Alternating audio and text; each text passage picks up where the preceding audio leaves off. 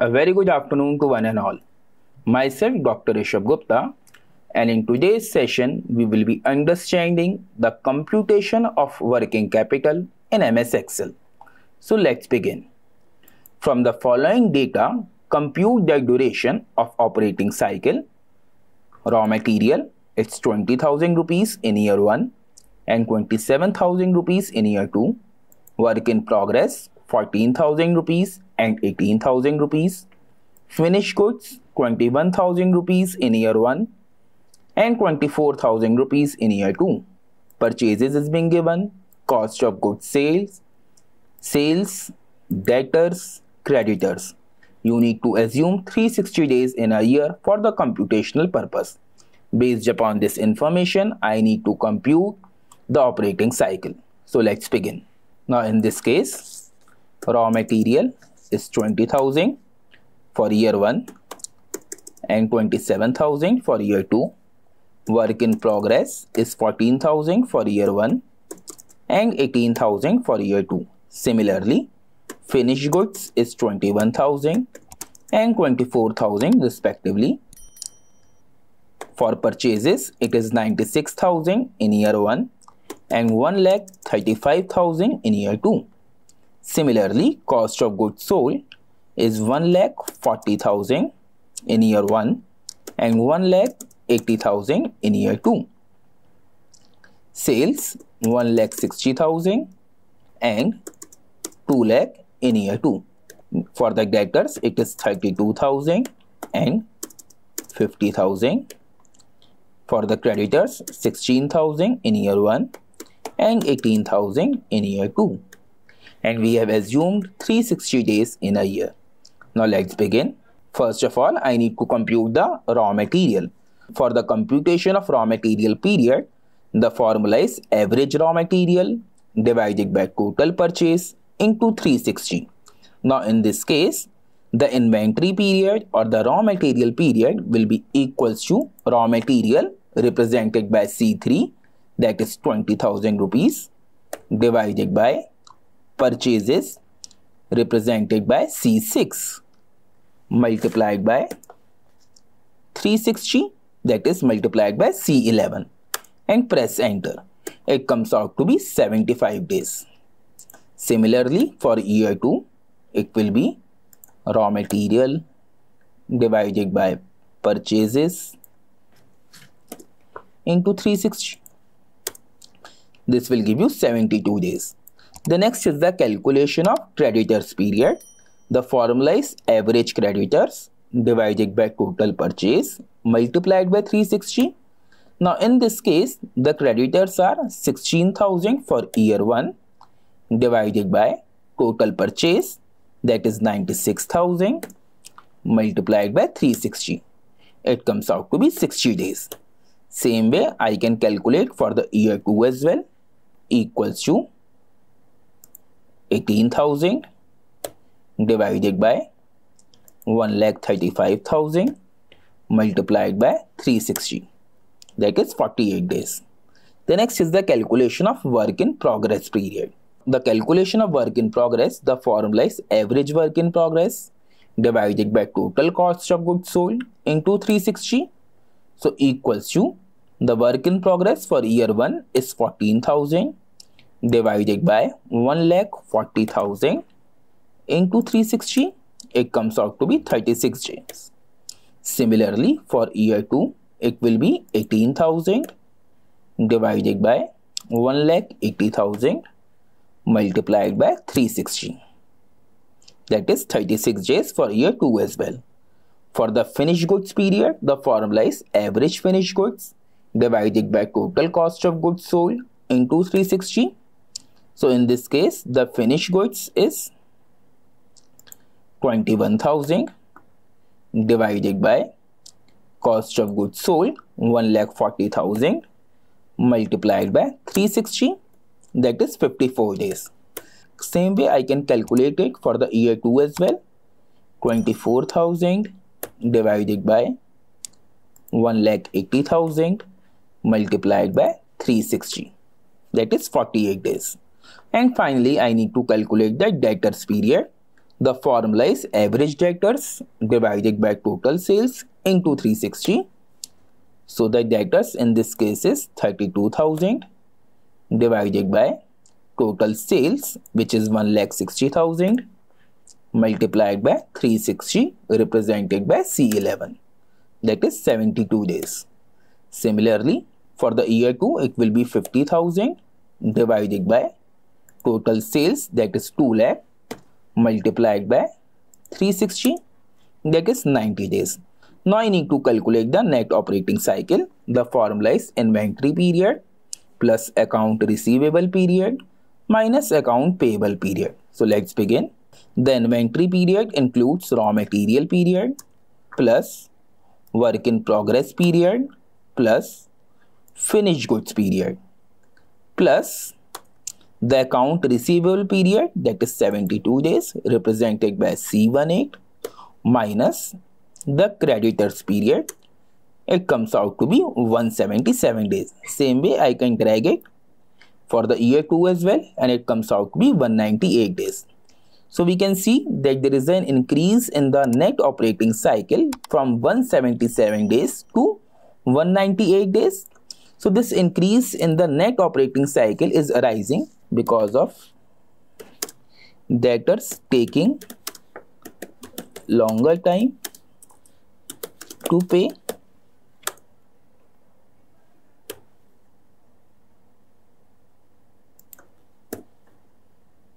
that is 18 days. Similarly, creditors receiving payment earlier, it is equals to 60 days minus 48 days, that is 12 days. The next another reason is lower finished goods turnover. Lower finished goods turnover, it is equals to 54 days minus 48 days, that is 6 days. The next reason is lower raw material turnover, which is equals to 75 minus 72.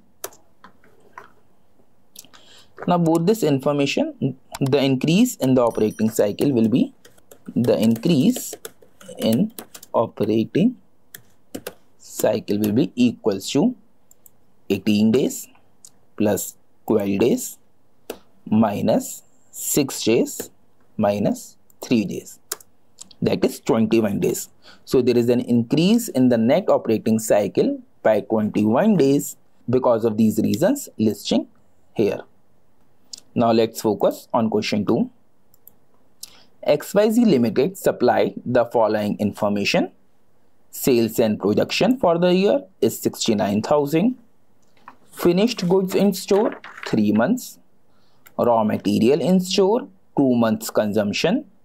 Production process 1 month. Credit allowed by creditors 2 months. Selling price per unit rupees 50. Raw material 50% of selling price, direct wages 10% of selling price, and overheads 20% of selling price. 20% of sales are on cash basis and credit sales allowed to customer for 1 month. Overheads include rupees 5 as depreciation. There is regular production and sales cycle, and wages and overheads accrue evenly. Wages are paid in the next month of accrual and overheads are paid 15 days in arrears. Materials are introduced in the beginning of production cycle. Work in progress involves use of full units of raw material in the beginning of manufacturing process and other conversion costs equivalent to 50%. You are required to calculate the working capital requirement on cash cost basis. So let's begin. Now in this case, the sales and production for the month is 69,000 divided by 12, that is 5750 units. The monthly production is 5,750. Finished goods in store, it's 3 months. Finished goods in store is 3 months. Raw material in store, 2 months. Production process takes 1 month time. Credit allowed by customer is 2. Selling price is rupees 50. Raw material is rupees 25. Direct wages rupees 5. Overheads is 10 rupees. And the overheads excluding depreciation is 5 rupees. We know that based upon this selling price of rupees 50, I can easily calculate my raw material, which is 50% of the selling price. Similarly, direct wages is 10% and overheads is 20%. Let me mention it. 50% of selling price. Similarly, for the direct wages, it is 10% of selling price. And for the overheads, it is 20% of selling price. Now, in this numerical, my cash cost will be equals to raw material plus direct wage plus 5 rupees overheads excluding depreciation, that is 35 rupees. Now let's calculate the working capital. We know that the formula for the working capital is current assets minus current liability. First and foremost, I need to calculate my raw materials. It's been given. For the raw material, it will be 5,750 units multiplied by 2 months and multiplied by rupees 25 per unit. So again, it will be equals to 5,750 units multiplied by 2 months, again multiplied by rupees 25. It comes out to be 2,87,500. Now let's begin the computation of working capital. We all know that the formula for the working capital is current assets minus current liability. In this numerical, first component of current assets is raw material. It's been given that for computing my raw material, it is 5,750 units multiplied by 2 months multiplied by rupees 25 per unit. Let me put it into the Excel function. Equals to 5,750 units multiplied by 2 multiplied by rupees 25, that is 2,87,500. Now I need to compute my work in progress, which includes raw material, wages and overheads. So again, for the work in progress of raw material, it's 5,750 units multiplied by rupees 25 per unit. Let me put it into the Excel function. Equals to 5750 represented by C30 multiplied by production process of 1 month multiplied by rupees 25. That is 1,43,750. For the wage, it is again 5750 units multiplied by 1 month multiplied by rupees 5 per unit and multiplied by 50% complete. For the wages, it will be equals to 5,750 units multiplied by 1 month multiplied by direct wages of rupees 5 multiplied by 0.50. Similarly, for the overhead also, the formula remains the same. 5,750 units multiplied by 1 month multiplied by cash overheads of rupees 5 per unit and multiplied by 50%. So equals to 5750 multiplied by 1 month multiplied by 5 per unit and multiplied by 50. That is 14,375. For the finished goods, it will be 5750 units multiplied by rupees 35 per unit. So for the finished goods, it will be 5750 units multiplied by 3 months multiplied by rupees 35 per unit. So equals to 5750 multiplied by 3 months multiplied by the cash cost of rupees 35 and press enter. It comes out to be 6,03,750. For the debtors, it will be 5,750 units multiplied by 1 month, again multiplied by rupees 35 per unit and multiplied by credit sales, which is 80% of total sales. 80% of sales. So for the debtors, it will be equals to 5,750 units multiplied by the credit sales allowed to customer of 1 month multiplied by cash cost of rupees 35 per unit and multiplied by 0.80. It comes out to be 1,61,000. The total current assets will be equals to sum, select a range of value, bracket close and press enter.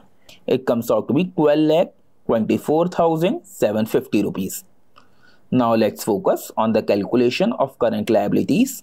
For the creditors, it will be 5,750 units multiplied by 2 months multiplied by rupees 25 per unit. So equals to 5,750 multiplied by 2 months multiplied by 25 rupees and press enter. It comes out to be 2,87,500 rupees.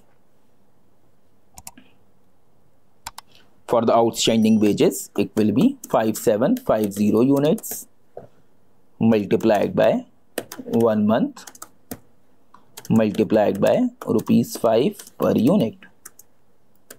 So equals to 5,750 multiplied by 1 month multiplied by rupees 5 per unit. That is 28,750.